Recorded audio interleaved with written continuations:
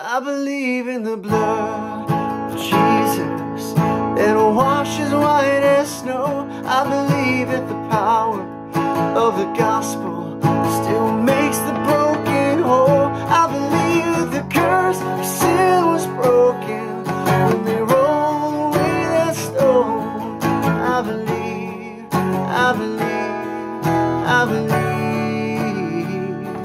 As I bow before you, Lord, I will rise in confidence.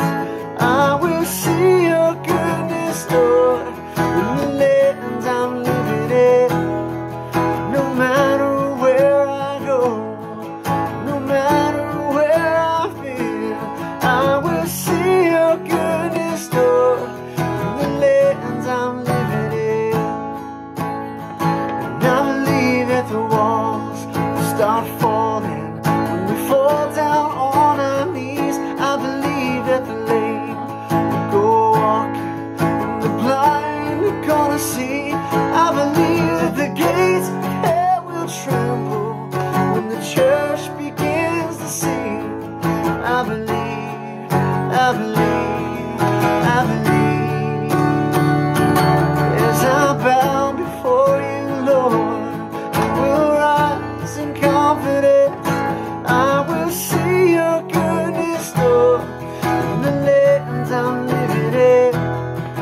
No matter where I go, no matter where I've been, I will see your goodness, Lord, in the lands I'm living in. Sing it to the daughters, sing it to the sons, to every generation.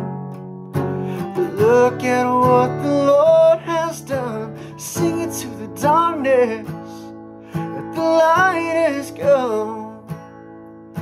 Sing it to the nations. But look at what the Lord has done. You're likely familiar with the story about the woman at the well, where the story in John 4, where the disciple talks about Jesus meeting her at the well and not ignoring her sin, but welcoming her to trust him through the knowledge of her sin. You know, Jesus is so gentle in this moment. He actually tells this woman he knows what she's been up to and yet invites her to a saving relationship with him. There's a fascinating story that happens where she goes back to the town, tells all these people, they come out, trust in Jesus as well, and they see all this happening. And meanwhile, the disciples are somewhere in the midst. You know, I know this because in verses 36 through 38, there's actually a conversation that John writes down about between them and Jesus just after this incident.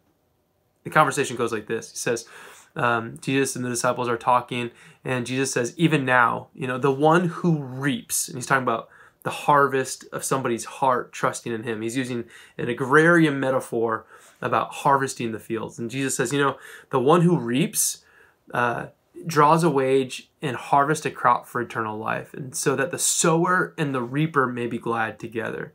Thus the saying, one sows and another reaps, is true. In fact, I sent you to reap what you have not worked for, and others have done the hard work, and you have reaped the benefits of their labor. Now, Jesus, in one of these famous stories, draws out attention to the disciples to tell them, you know, sometimes you reap and you do the incredibly hard work of sowing and sowing and sowing into somebody's life, and then sometimes you get to reap the benefits of what somebody else has done. You know, I tend to think about how crazy complex the networks of how many people sowed into my life before my life was won to Jesus, and how many people I've sown into, and how many people I've been able to reap other people's sowing. Right? And I think about heaven. I think about this image that maybe God in heaven will let us see all the complex network of how that worked. And we'll be able to see all the people that we led to him and are forever in eternity. But we'll also be able to see all the ways that we just sowed into people and did the hard work and told them they were loved in the name of Jesus and forgave them in the name of Jesus and helped encourage them and provided for their needs in the name of Jesus. And yet somebody else down the line got to reap those incredible benefits. So friends, today, as we think about introducing more people to Jesus, don't miss an opportunity to sow, doing the incredibly hard work, or to reap, introducing somebody to him, that Jesus died for them. He was buried, he rose again and forgave their sins and exchanged their death and sin for new life in him forever. So whether you sow or whether you reap, we join hands together and rejoice that God uses both for his glory. God, thank you for all the ways that we were given opportunities to love people towards you today, to be kind to people that might be drawn into your presence because of our kindness. God, don't let us get discouraged just because we're not able to reap as much as we want to reap, but help us to continue to sow, knowing that you are faithful to weave this complex network together to bring those to you who love you, God. In your name, amen.